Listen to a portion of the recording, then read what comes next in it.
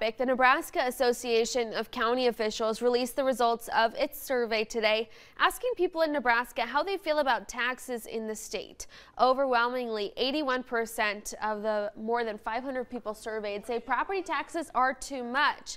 At the same time, 64% of people say they would be against a proposal to cap property taxes. County officials claim a cap could mean cuts to staffing, which impacts other services.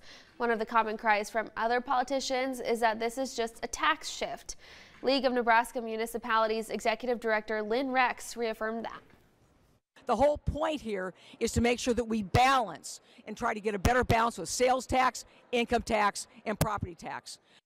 The survey also identified a majority of the Nebraskans surveyed on both sides of the aisle would be in favor of raising sales taxes either 1 or 0.5%. If that meant property taxes would be lowered.